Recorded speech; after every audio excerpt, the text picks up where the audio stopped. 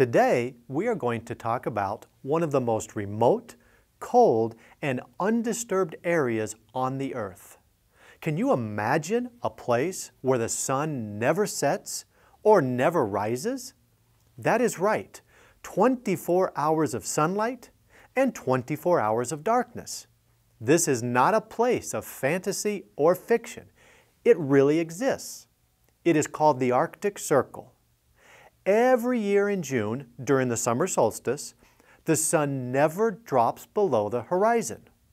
On the other hand, in December, during the winter solstice, the sun is not seen for an entire 24-hour period. The Arctic Circle, despite its long days and long nights, is actually home to about 4 million people, including the famous indigenous people called the Inuits. In fact, 8 countries have land within the Arctic Circle: Alaska, United States, parts of Canada, Russia, Norway, Finland, Sweden, and Greenland, owned by Denmark, all occupy a part of the Arctic Circle.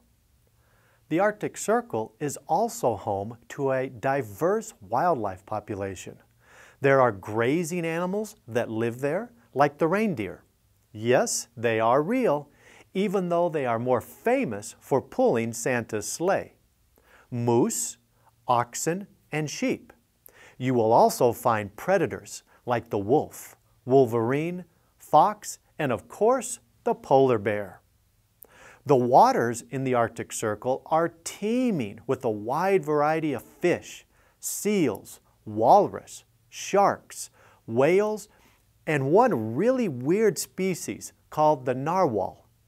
The narwhal is sometimes called the unicorn fish because it has a 3-meter-long tusk sticking straight out of its head.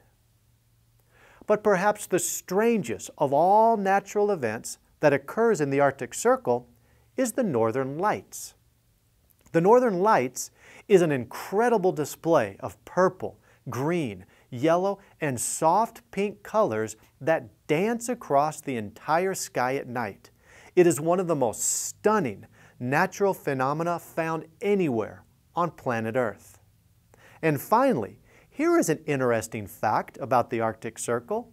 It is home to the Global Seed Vault. The Global Seed Vault is a storage facility built deep into the Arctic permafrost that stores more than 4,000 plant seeds needed to grow food and sustain life in the event of a natural or man-made disaster. I am Gary Vernier, and this has been a Pascual Bravo English Project documentary. Until next week, good luck with English.